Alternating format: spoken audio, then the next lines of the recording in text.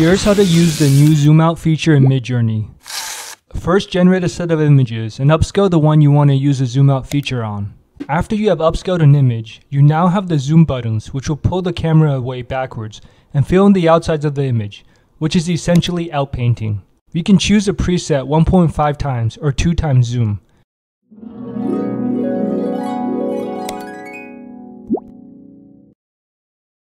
Or click the custom zoom button, which allows you to adjust the -- zoom parameter.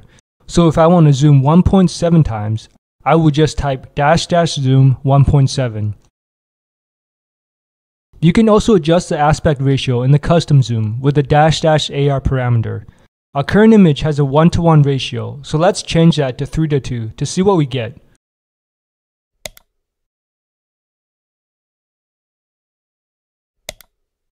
The results are pretty impressive.